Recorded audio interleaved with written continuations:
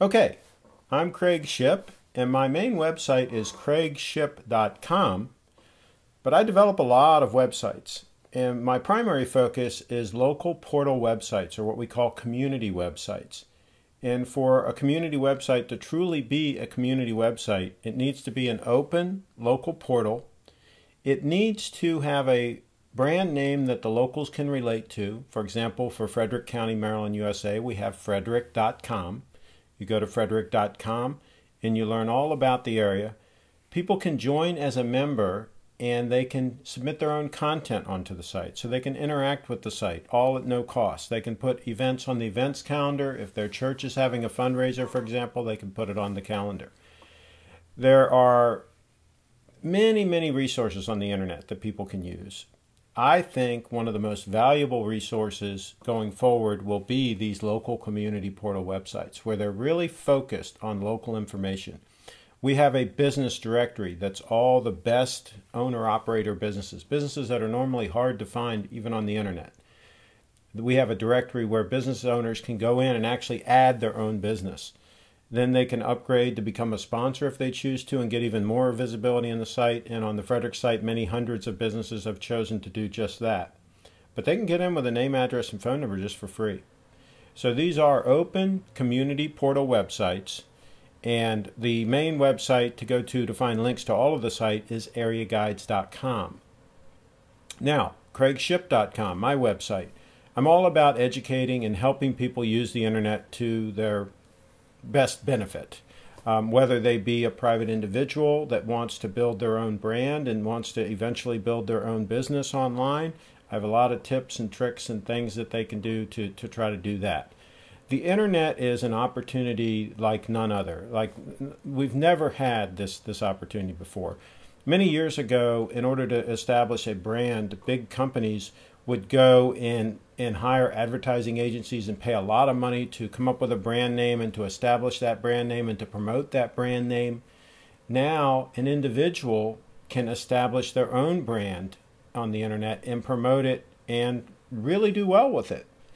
That's a double-edged sword, though, because this allows everybody to do just that, and so there's a lot of competition. So how do you stand out above the competition? How do you do a better job at branding? How do you do a better job at creating content? How do you create content on a budget? How do you create content without spending a lot of money? How do you get it up on the internet, get it distributed? If you're a business, how do you really get your message out there? How do you interact with clients, with potential clients? How do you address their issues? How do you do all of these things more efficiently than ever before? That's the big question. These tools, all of these techniques have been around for many years. Businesses have always wanted to interact with their customers, but now they have more tools. They have more ways of doing it. Are business owners leveraging Facebook properly? Are they using Twitter properly? Do they have a brand name locked down on all of these platforms? Did they even think about their brand as far as the way it relates to online before they established that brand? Should a business owner think about changing their brand name completely so that it's internet friendly? These are all the questions I think that business owners and those establishing businesses should think about in this day and age. And content creators, creatives, singers. We have a show we just started called Pageant Live that's all about the pageant industry. That's big business. A lot of these contestants go on to get scholarships for college, pay for all of their college and so forth by competing in these local pageants, and they learn a lot along the way. They develop their skills and their talent. Some of them go on to become actresses, models. Some of them go on to be TV anchors. But we need to think about how all this relates to the internet and what tools can I use to achieve whatever goals I've outlined for myself. And what are those goals?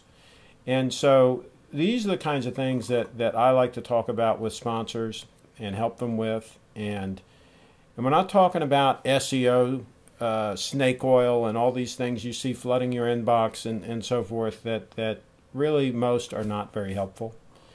What we're talking about is proven common sense tools that you can use on the internet and ways you can do these things efficiently. Everybody can do it. Can they do it efficiently? Can they get that task done rapidly, and can they get it done so it's of some real benefit? A lot of people out there spinning their wheels on the internet and spending a lot of time on Facebook, for example, which is a walled garden, which may not even be here in 5 years. Don't invest all your time. Don't put all your eggs in one basket, the old saying goes, right? So if you're spending 2 hours a night on the internet, don't allocate all those 2 hours to Facebook. Spend some time on Twitter. Spend some time on Google+. Spend some time on the local portal websites for your area, developing relationships there. We really invented social media with the Area Guides Network. We started doing it in 1996. We've been doing, quote, social media. It's really just local information. It's a way for people to interact locally. That's social, right? I think that term social media is way overused anyway. The internet is all about getting information, connecting with people, finding answers to questions, leveraging information. The internet is a huge lever, and if it's used properly, it can be very powerful. So these are just some seeds to think about, and please visit my website, CraigShipp.com, as frequently as you wish.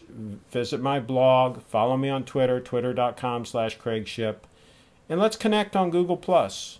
Let's connect and let's make some things happen on the internet. It's an exciting time. The opportunities are just unbelievable, mind-boggling.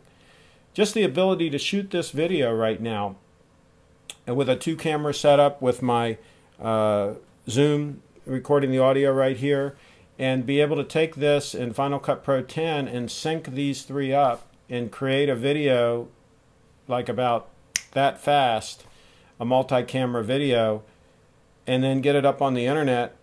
Just being able to do that is amazing if you think about it. What would it have cost 10 years ago, 15 years ago, 20 years ago to do something like this? First of all, you couldn't even produce a high-definition video. High definition wasn't even the standard back then. So the TV we watched for many, many years was 480p.